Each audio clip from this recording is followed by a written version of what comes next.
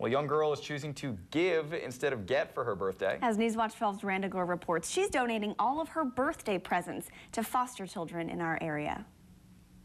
We got some headphones, a Barbie, some posters and hats, markers, Hot Wheels, some makeup and necklaces for the girls, and some shirts.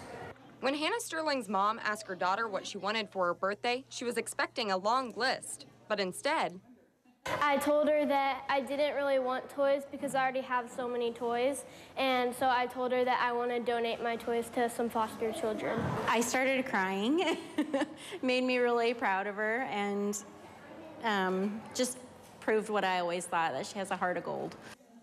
the inspiration to give back to foster kids in need came from a family friend. His name is Natus. He was in foster care, but he did get adopted, so that kind of put the thought into my mind. To put gifts in the hands of others, Hannah's mom reached out to the Jackson County Foster Parent Association. I just kind of sat there at my desk. I was at my office and just kind of sat there and like, oh my goodness, this is amazing. I mean, it's amazing that people would open up their hearts and give to the foster kids.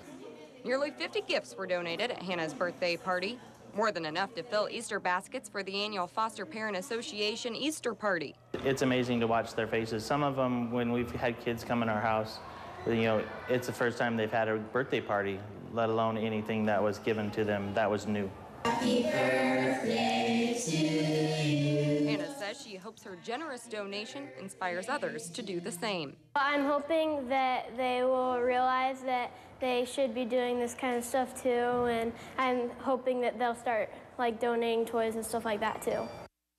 And officials say at any given time there are nearly 300 kids in foster care in Jackson County alone. That was Randa Gore reporting.